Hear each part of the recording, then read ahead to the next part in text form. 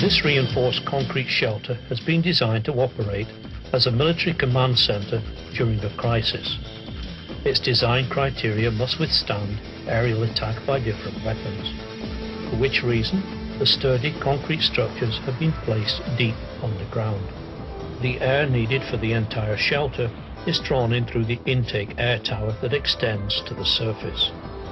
The purpose of the tower is to direct the air to the cooling tunnel deep underground, where all the shelter's heat-producing equipment is cooled. At the lower end of the intake air tower is a thick, reinforced concrete wall equipped with blast valves to protect the cooling tunnel. This wall is designed to withstand the dynamic blast wave load calculated for the shelter structures. The intake air first passes through the blast valves and the pre-filters behind the valves that remove the coarse impurities from the air.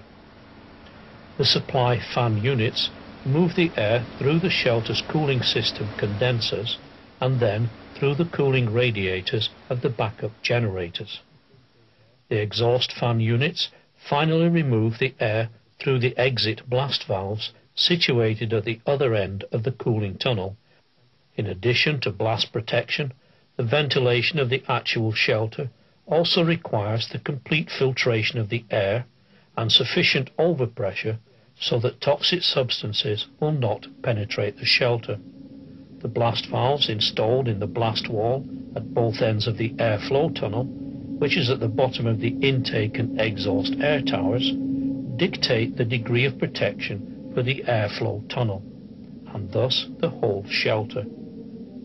Choosing a proper blast valve is, therefore, a key question when designing the shelter. As the pressure shock caused by an external explosion reaches the valve wall, the blast valve's disc lock closes within a millisecond and prevents the destructive blast impulse from entering the airflow tunnel. There are bag-like pre-filters behind the intake side's blast valves, which protect the airflow tunnel from coarse dust. The frames of the pre-filters and the filtration bags are made strong so that they withstand the overpressure impulse passing through the blast valve when it is closed. Because there can still be dust in the intake air, even after coarse filtration in the tunnel, the air is filtered a second time in the ventilation equipment when the shelter is in peacetime use, or in the pre-filters of the ventilation unit in times of crisis. In this context, only the crisis time ventilation is inspected. After pre-filtration in the ventilation equipment, the airtight special ducts and gas-tight valves guide the air during the filtration period to the NBC filter. The NBC filter has been designed to remove all possible toxic substances from the air taken into the shelter. The mechanical particle filter in the upper part of the NBC filter first removes all solid and aerosol impurities from the air.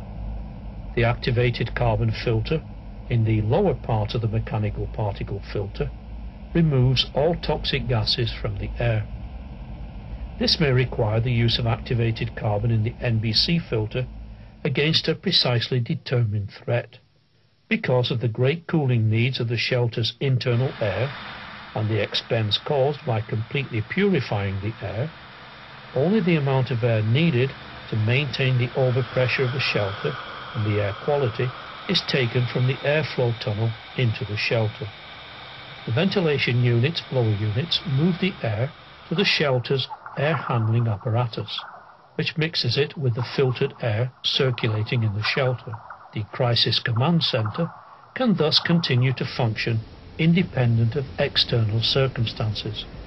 The quality of the intake air can be continuously monitored using the shelter's fixed and portable gas detectors, whereby the decision to switch to filtration mode can be made in real time.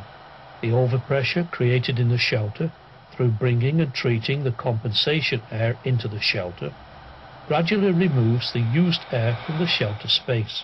Part of the air to be removed is directed through the gas-tight valves regulating the overpressure to the lock room, connected to the main entrance and through the blast valves of the blast locks in front of the lock room to the entrance tunnel, which acts as an exhaust duct, and from there to the outside. The air intake apertures of the shelter's intake and exhaust air towers, as well as the opening of the entrance tunnel, are the only parts of the command center visible on the surface. An attempt is made to improve the protection by rendering them as invisible as possible and by effectively camouflaging them.